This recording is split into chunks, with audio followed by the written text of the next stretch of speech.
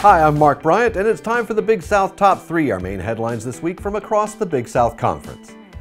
The 4-team double elimination baseball championship tournament begins Thursday at Truist Point in High Point, North Carolina.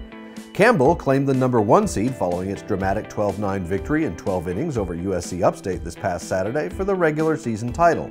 The Spartans are the number 2 seed for the 3rd straight year and will open against number 3 seed Winthrop. Gardner-Webb earned the 4th and final seed and will play Campbell in Thursday's opening contest at 1 p.m.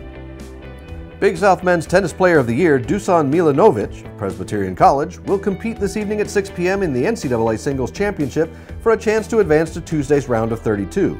Meanwhile, Milanovic and teammate Max Benson will play in tomorrow's NCAA Doubles Championship, which features 32 doubles tandems.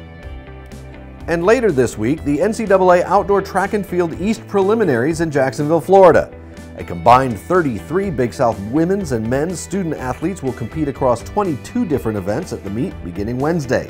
The top 12 finishers in each event will punch a ticket to the national championship.